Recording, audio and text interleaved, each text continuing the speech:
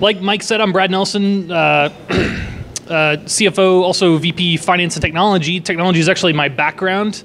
I started in software development for Beaton Bow Homes many years ago, and it's actually kind of funny. This gentleman over here was asking me how many times I've done this, and the answer is actually just once. So this is it, actually. Public benefit corporations are actually such a new thing in the world that there aren't that many experts on them. And so today you get me. Are there any lawyers in the room? Lawyers? Cool, so I can say whatever I want and nobody will know the difference. Any business owners, though? So we got some business owners in the room. And so of the business owners in the room, I want to take a quick poll. How many of you think that your business exists for something other than just profitability, other than just making money? So we have some people in the room who have businesses who exist for purposes beyond profit. And so that's really what we're kind of getting into today is this realm, and this isn't really like a recent thing. Obviously, it's been around for a long time, but this has become kind of a bigger thing as people learn that having a purpose beyond profit is actually drives your profit. There are a lot of things about that are not only just attractive to employees, but attractive to investors as well. And actually, when you look at it, we had a PhD business researcher come talk to us the other day, and he was telling us that businesses that have a purpose beyond profit actually perform better financially than businesses that just exist for profit. And that shouldn't be surprising because money is not exactly a great motivator, is it?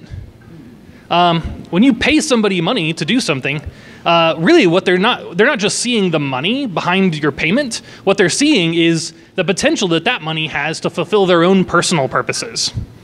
And the more you can align the purpose of your business with the purposes of your employees, their own personal purposes, the more magic is going to happen in your own business. So that being said, I want to take a step here and talk about some corporate law. So this is going to give you kind of some background on why public benefit corporations are such an important thing. And in corporate law, so everyone knows what corporations are, corporate decisions have to be justified using shareholder value. So whenever we make a decision as a corporation, really we have to be making that decision in terms of the best interest of the shareholders. So really what we're supposed to be doing is making money for the shareholders. And that's actually a law. I can't get around that. Directors, officers are all bound to act in the best interest of shareholders. If we don't, the shareholders can actually come sue me. So me as a CFO, if I make a decision that's counter to the interest of the shareholders of our company, and not being a public benefit corporation, they can actually come in and sue me and say, you gave a bunch of money away that one year, you gave 82%. That doesn't make sense in business terms. So I'm going to sue you and kick you out of the company and maybe hold you personally liable for what you just did. And so that's actually, a lot of people don't know that about corporations, but that's actually true. Your shareholders can sue you. And so, but that's an interesting thing because a lot of companies nowadays and a lot of entrepreneurs and even investors are starting to see this, is this idea of social responsibility in your own business. You look at maybe like a Tom's Shoes, and I'm not saying Tom's Shoes is perfect, but you think about Tom, and it's actually funny, he and I went to the same high school. He didn't set out with this idea that I'm going to take all this money that I have and buy a bunch of shoes and just give them away. He said, I'm going to take all this money I have, start a business, and now I have this economic engine that's just continuously generating shoes that I can give away. And that's a really cool idea. And so this idea of social responsibility in business has really taken off. However, there's some problems. And that is, so in the Tom Shoe case, I want to have a corporation and I want to have shareholders. I don't want to just always own this myself. I want to go public maybe at some point or something like that. But how do I have this social responsibility on the one hand, where I want to do all these great things for society, for the public, for the beneficiaries of this company, but I also have to legally balance profit with it because corporate law says that, well, you have to act in the best interest of the shareholder. And so I've got this problem now. I want to give shoes away, but now I have to make a lot of money at the same time. And if those ever come into or go out of balance, then my shareholders might come sue me. And that's a pretty significant problem. my liability as an officer or director is a serious problem there too. But the other problem that you have in a social enterprise is mission drift, and that's the problem where I started out. Maybe I'm Tom Shoes, maybe I'm Beaton Bohomes. We started out with this idea that we're gonna really care for people, and I'm not getting into this purpose of Beaton Bohomes just yet, but let's go back to Tom Shoes. I'm going to give a lot of shoes away. How do I ensure that the future, after I'm gone, how do I ensure that the future directors, the future shareholders, and the future officers are all bound by that same social purpose? If they can't just decide, that was nice then, but this is now and we're going to make money again. And we're going to go back to just focusing on profit. So enter public benefit corporations. The first public benefit corporations were in Maryland in 2010. So this has been around for less than a decade. This is very new stuff. And what it is it's an election by a regular corporation. So any corporation can elect this, assuming you're in a state that has it. And what you do is you have a public benefit statement. So you have a statement that says, these are the people that I want to benefit, and this is the benefit that I want to give them. And as we'll talk about in a minute, these can actually be a lot of different benefits. And in Texas, it's very broad. But you also, in addition to the public benefit statement, you have to actually back up that you're going to do that with a public benefit report that's issued regularly. In Texas, it's biennial. In other states, it's annual. It just kind of depends on the jurisdiction that you're in. And what this allows you to do is when you make that election and you have a public benefit statement and you produce a benefit report, now the corporation and its officers and its directors can now balance profit with this other public benefit. And they can also balance that with the impact that corporation has on the people that it just interacts with in daily life. And so that's a really cool thing. So now, if I started a shoe company and I want to give lots of shoes away, now I can say, because I want to help people not be barefoot and avoid the diseases that you get when you're barefoot, I can now balance that with this also need to make money. Whereas before, if I wanted to heal people's bare feet, I had to either be a nonprofit and do that on a nonprofit basis, and therefore I could do whatever I wanted to from a social benefit standpoint. But then I couldn't make a profit because the IRS won't let me. Or I had to just focus on profit and only profit and own the entire corporation myself so that I'm the only shareholder and I'm not really going to sue myself. And so, but I'll never take on investors and I'll never be able to go public. I'll just be stuck with what I am. So that's a really cool thing. So a lot of people have kind of heard a couple terms here, and I want to kind of dispel a couple myths. A lot of people have heard of what's called a certified B Corp. Has anybody ever heard of that? Anybody ever think certified B Corp and PBC was the same thing? I did at one point.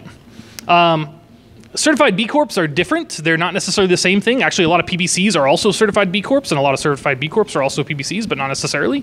Certified B Corp is really like a certification, like LEED certified or certified humane animals. We're in the farming business, so but that's all really certified B Corp means. It's not a legal status. It's being a certified B Corp doesn't grant your officers and directors immunity from any shareholder lawsuits. It's merely it's merely a marketing thing. It doesn't protect you against mission drift because the officers can just decide to stop doing it at any point. But it does provide assurance to your customers as a marketing benefit that you're operating your business in a responsible way. And so a lot of public benefit corporations have chosen to become B Corps as well. We have not, for a few limited reasons. But some example public benefit corporations: Patagonia, Method, King Arthur Flour. Kickstarter is actually a public benefit corporation. A lot of companies are really starting to latch onto this idea, especially if they have a public benefit and they have a purpose beyond profit. They're really starting to get into this. And especially if you're in the public space. It's a big deal for investors nowadays. A lot of people are looking to invest in socially responsible businesses that have a public benefit. And so that's a good thing. PBC in Texas, let's talk about that. PBC in Texas is actually it's less than a year old at this point. The first PBCs in Texas could have only started less than a year ago on September 1st of 2017, and that was passed by the prior legislative session. This requires an election in your articles of incorporation to take advantage of it. So those of you who have started a corporation, you know you have articles of incorporation. What you do is, if you're filing a new entity, you just include this in your articles of incorporation. If you're changing an existing entity, which is actually what we did, you actually have to amend your articles of incorporation and possibly rename the company. We'll talk a little bit about that in a second. It does require you to state your public benefit. It requires shareholder consent. So you do have to have 2/3 of your shareholders consent to this. So if you have a lot of shareholders, you'll have to have a vote, and you'll have to send out ballots, and you'll have to actually have people vote on it, which is a good thing. The nice thing about that, and really the mission drift protecting part of that, is that 2/3 of the shareholders actually have to vote to stop you from being a PBC, to cancel the conversion, which is a good thing. So in Texas, you are required to create a biennial public benefit report. So this is a little different from other states. The biennial public benefit report is essentially a report to your shareholders that says, this is what we did to accomplish our public benefit. So if my public benefit is supplying shoes for people, then I would have to produce a public benefit report that shows, here's how many shoes I produced, and this is who they went to, and all these things that can show to the shareholders that I actually did what I said I was going to do. Now, in other states, public benefit corporations are bound by third-party standards of measurement for that public benefit. So it's kind of like how we have GAAP in accounting. GAAP kind of is a third-party standard by which we run our books. The same thing is true in public benefit statements. So there's third parties that create standards for these, and and it's so new that there's not actually just one that you have to choose, like there is in accounting. You can choose whatever you want. You just have to state it. Now in Texas, you don't have to do that. Texas, the directors of a corporation are actually eligible to choose whatever they want to have their public benefit report based on it. However they want to measure it, they can do that. They just have to state it somehow, and the shareholders have to know about it. A couple things also on public benefit corporations in Texas is, well, first, there's virtually no case law on this. There haven't been any decided cases, so I wish I had better news for you than that, but a court could come through and just, the statute was written so broadly, and that's Texan style right there from a legislative standpoint, is to do really broadly and give people a lot of freedom to just kind of do whatever they want. And so I think that's really cool, but at the same time, you don't really know how a court is going to come in and interpret a lot of this. So your mileage may vary, I guess. So in Texas also, a public benefit statement has to be in one of the defined categories in the statute. So it has to be either an artistic, charitable, cultural, economic, educational, environmental, literary, medical, religious, scientific, or technological. And so that's a big nice list, and I'm actually pretty sure now that I'm seeing it, you can't see that, and that's okay. Get really close, I don't know. Conspicuously present there is religious, and that is a really interesting thing to see in Texas because there's only a couple other states that actually did this. The organization that advocates for public benefit corporations does not consider religious purposes to be part of a public benefit, but Texas does.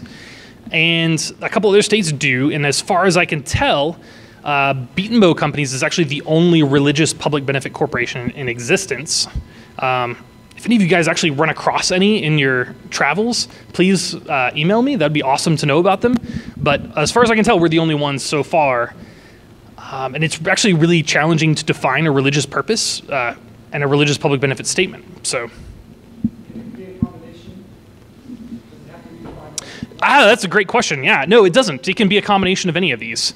And really, these are so broad that you can kind of come up with anything you want. And that was kind of the intent of the Texas legislature was, let's figure out how to give people the ability to do this and not restrict it in any way. So, kind of neat. Technological is kind of an interesting one, actually. Kickstarter is a technological PBC. yeah, I don't know. They seem to do a good job though. So let's talk about us. Let's talk about Beat & Bow Company's PBC. If you're wondering, normally a corporation has to put Inc. on the end, right? You have to notify people, and that's so that people know that you're a corporation. In the PBC world in Texas, you have to notify everybody that you're a public benefit corporation. Especially your shareholders. So you have to actually print it on your stock certificates if you have them. If you remember where those are, you have to print it on there. Yeah, I know. I get a couple chuckles on that one. We chose to put it in our name. It's not strictly required, but highly, highly, highly, highly recommended. I've analyzed the whole statute. I don't think there's a better way to actually do this other than to put it in your name, just PBC on the end of it. It's a little confusing, but one of the really cool things about that too is that it actually gives you an opportunity to have a conversation about it with people who are like, huh, PBC? Yeah, businesses can exist for purposes beyond profit. Did you know that? So yeah, our own purpose is to reveal God and his kingdom through our work in the marketplace. That's our company purpose statement. And so historically speaking, we've had that purpose or some version of it for the last 26 years. And so we've always existed for this. We've always had a large amount of giving. We've always invested huge amounts of money in our employees. We've sent them to all kinds of crazy, we send our employees on mission trips every year. We pay for them and their whole family to do that. That makes no business or profit sense whatsoever, but it's part of our purpose. And so we are going to keep doing it. And yeah, courts don't really like that profitable corporation is religious. I don't know that's probably not any secret, right? The last few years have been much better in that regard. I think Hobby Lobby case is probably the first one recently where the courts have actually held that a for-profit entity selling a secular product can have a religious identity. But in most cases, they've been pretty hostile to it. There's a lot of cases over the years, we've done a lot of research on this, where corporations haven't really been held to have any religious freedom whatsoever. And so we were kind of concerned about that. And so we have all these things that we're doing, and we have this religious identity we want to protect. And then there's this other problem, is that we are an ESOP. I think Walter mentioned this before, an employee stock ownership plan. We are actually owned by our employees. And so what if an employee, decided they wanted to come along and sue us to stop us from doing it? I mean, Rick and Ron did this back in '98. The Beat & Bow family does not actually have majority ownership of the company anymore. Majority ownership of the company is held by the employees. And so, interesting side note, corporate governance in an ESOP is a really, really, really, really fascinating thing when your employees own the company. I'm not going to get into that, but the shareholder of record is actually a trust. It's the ESOP trust, and we have a trustee. Like any trust, the assets of the trust are all the shares in the company. It's held for the benefit of the participants, which are the employees. So it's really interesting. The trustee is not an employee. They don't necessarily share our religious purpose. And so, yeah, that's kind of a problem when you're trying to maintain this religious identity. You're trying to do all these things, and yet you have a trustee that could come in and sue you at any moment if they decided they didn't like what you're doing. How do we do that? Well, actually, the answer is public benefit corporation. And actually, really, we just kind of had to deal with that up until September 1st of last year. I guess the trustee could decide that they're not happy with what we're doing, and they could come in and sue us and stop us from doing it. That was just a reality of our business. So we undertook a conversion earlier this year. We amended our articles of incorporation. You have to actually say, I elect to be a public benefit corporation. That's a required bit of language in there. We found that out. That's actually not, it's buried in the statute, but the Secretary of State takes that very seriously. And now we have this really cool protection, this layer of protection for our directors and officers and senior leadership in how we go about fulfilling this religious purpose in our business. We're very protected in it. We don't have to worry about the trustee coming in and putting a stop to it. We don't have to worry about an ex-disgruntled employee coming in and saying, well, I actually own shares in the company, so I'm going to sue you, and because you are not doing things that are necessarily profitable by a worldly standard, even though actually all of us would maintain that all the things we do actually cause us to generate more profit. Is just very indirect. It's a very spiritual thing instead of a direct, like, we can follow it all the way through the financial statement to the bottom line. So, yeah, and like I said before, we're possibly the first religious public benefit corporation, period, which is kind of a cool thing. So, yeah. Any questions about public benefit corporations? Take a few until Mike takes the microphone away. So.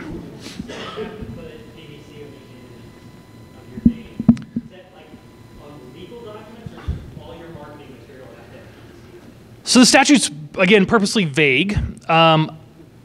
It seems like you do need to put it on everything. You need to give notice. One of the ways you can do that is you can still keep Inc. in your name and say a public benefit corporation underneath.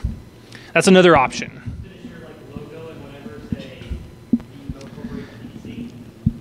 The intent of the statute is people need to know it. And so it needs to be listed, they say conspicuously, that's the legal term, but wherever people interact with you, they need to know it. So. It is different, yep.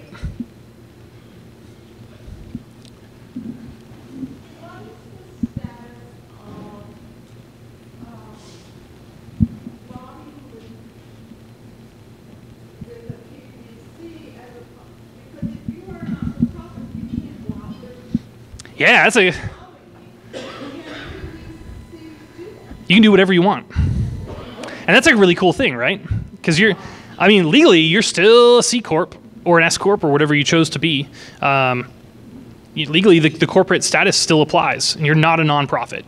So does it change your tax status? Nope, doesn't change your tax status at all. So, for example, Beaton Bow Company's PBC is actually an S Corp, but you can be a C Corp too, or whatever you want. That's really, and from the state of Texas standpoint, there's no such thing as a tax status. You're either a corporation or you're not.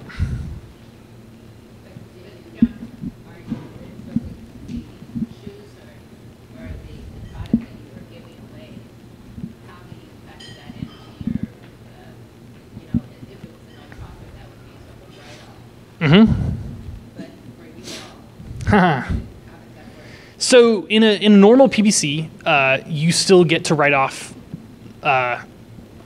if you give money to a 501c3, and that's part of your public benefit. If you're fulfilling your public benefit by giving money to a nonprofit, then that is still a write-off. But if we do it within the company, it's not a write-off.